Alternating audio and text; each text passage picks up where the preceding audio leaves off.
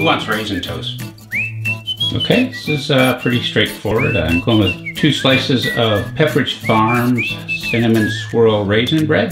We kind of discovered this during the quarantine. It's become a pretty regular part of our breakfast.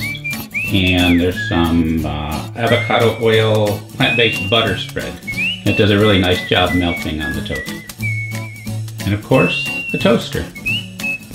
So the first thing I'm going to do is I'm going to take my 2 pieces of bread and pop them in a toaster and push the button down, and let's wait till it pops. While we're waiting, let me give you a little background about the history of toast. The word toast actually comes from the Latin toastum, which means to burn or scorch. And the practice of toasting bread became popular in the Roman Empire.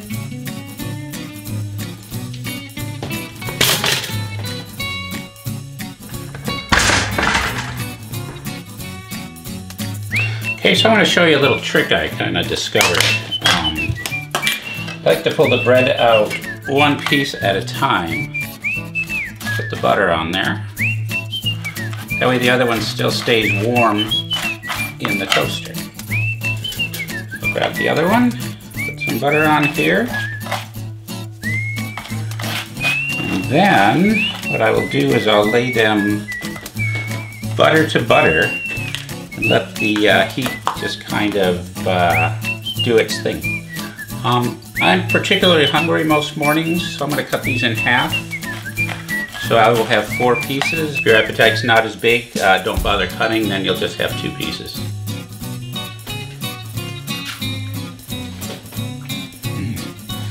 So there you go, everyone. This is how I make Raisin Toast. I generally like to pair it with a nice hot cup of coffee. They just really seem to complement each other. So I just want to say, keep washing those hands and don't touch your face. Stay safe, everyone.